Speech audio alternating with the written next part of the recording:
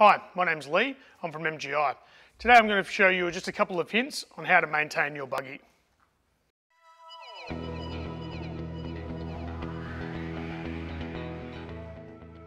There's only a few tools needed to maintain your golf buggy. You'd need a couple of Phillips head screwdrivers, big and small. You may also need a 13mm socket and some lubrication. This is petroleum jelly, and we just use either a toothbrush or just a paintbrush that we use to apply to the axle.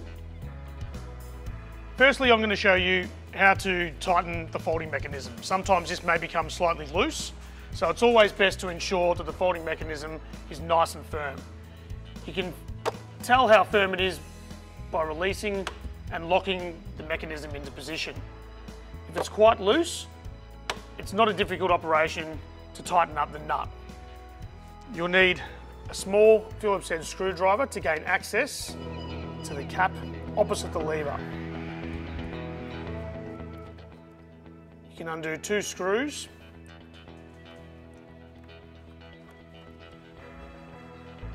and remove the cap. You'll notice that the stem cable is looped around the nut. When you reassemble, make sure that's looped again into position. Move it out of the way and get a 13mm socket. This one is set to 3 Nm. Tighten until firm and test using the latch. If you feel that the latch is nice and firm, then your handle is in good condition. Put the cable back around the nut and fasten the cap back into position. Screw in the 2 screws until tight.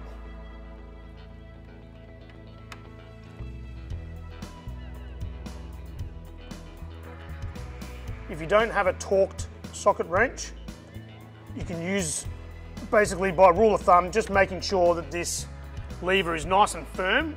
It'll give you an accurate reading of how well you've done it. If it's quite loose, just give it a little nip up and you should be fine. The next thing I'll show you how to do is lubricate the shafts of the rear axles and the front wheels. So here I'm using petroleum jelly on a brush, which I'll just lightly apply to the rear axle. You don't need too much, just a little bit throughout the axle there. You can also do this on the front wheel. Just a slight bit of lubrication on the front wheel before inserting it will ensure that there will be no creaks or squeaks, and it'll make it easier to remove and reconnect back into the buggy. Once you've lubricated your axles, you can also focus on tightening the bolts around your buggy.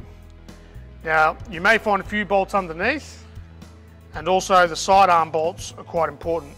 So using a Phillips head screwdriver, you can just nip up either side of these arm bolts until they're nice and firm.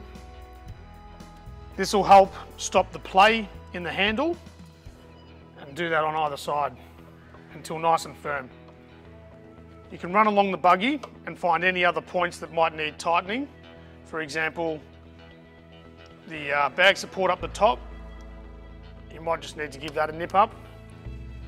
I'd probably look over this, say, once every 6 months or once every year to make sure that it's in really good condition. But look, it's not hard to check over it after every game.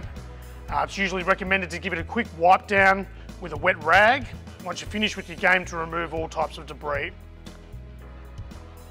So that's about it basically. If you'd like any more information on how to do repairs, you can visit the website, which is www.mgigolf.com. Thanks for watching.